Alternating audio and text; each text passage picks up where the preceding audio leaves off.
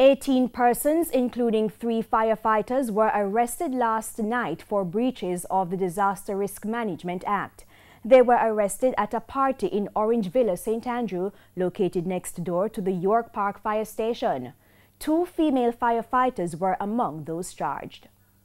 No, sir, I can't believe this. Curfew time and there's a party.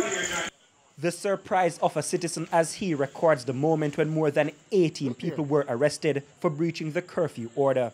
This is where the action was. Bottles of alcohol as evidence. Caught red-handed, some were forced to line up with hands on their heads. The line could have been much longer. Hundreds of them elude us over there, sir. The police report that about 8 Saturday night, a team from the Public Safety and Traffic Enforcement Branch raided the party and arrested individuals.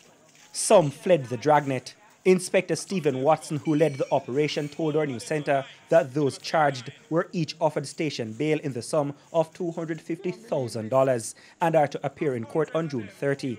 He said several women held in the operation were warned and released after they reported having small children at home. The organizers of the party reportedly fled the scene and are now being sought by the police. Under the Disaster Risk Management Act, persons are prohibited from holding parties and entertainment events to help minimize the spread of COVID-19. Dwayne Anderson, TVJ News.